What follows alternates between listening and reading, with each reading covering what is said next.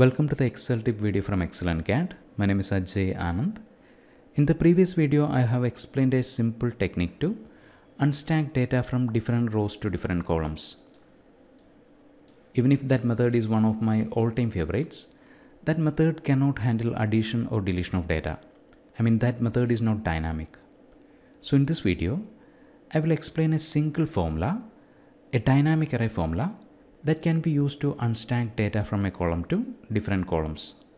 And also, this method can handle addition or deletion of data. So to unstack data from these rows to these columns here, equal index function, open parenthesis. First argument of index function is array. Select the cells containing data, comma. Second argument, row number. Here we will use sequence function, sequence. First argument of sequence function is rows. For the number of rows, otherwise the count of elements of this array, count a function, open parenthesis. Select the cells containing data, close parenthesis, comma. Second argument of sequence function is columns. Here we need data in 4 different columns.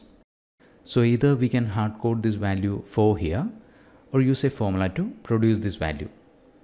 I will go for the second option, count a function, open parenthesis.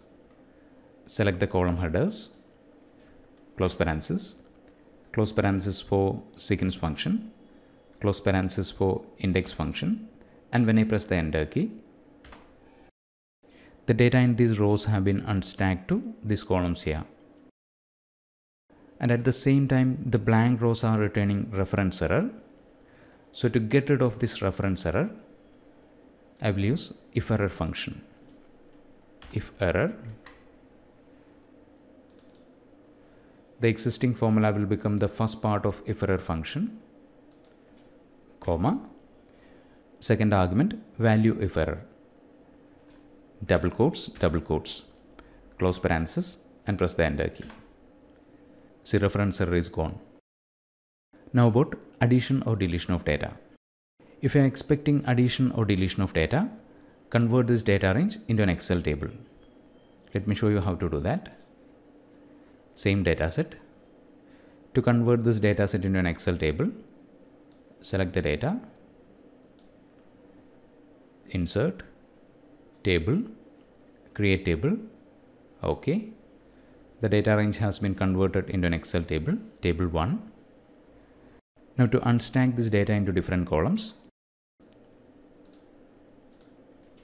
equal if error function, index function, select the data, comma, sequence function, count a function, open parenthesis, select the cells containing data, close parenthesis, comma, count a function, open parenthesis, select the column headers, close parenthesis for sequence function, close parenthesis for index function, comma, value if error, double quotes, close parenthesis, and when I press the enter key, we have unstacked the data into different columns.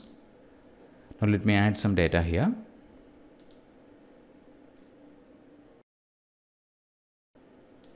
Right click, copy,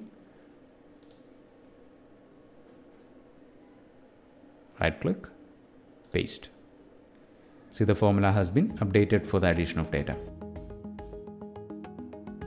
So that is how we can use dynamic array formula for unstacking data. In the next video, I will explain how to use Power Query for the same requirement. So stay tuned. Thanks for watching and wish you a great day.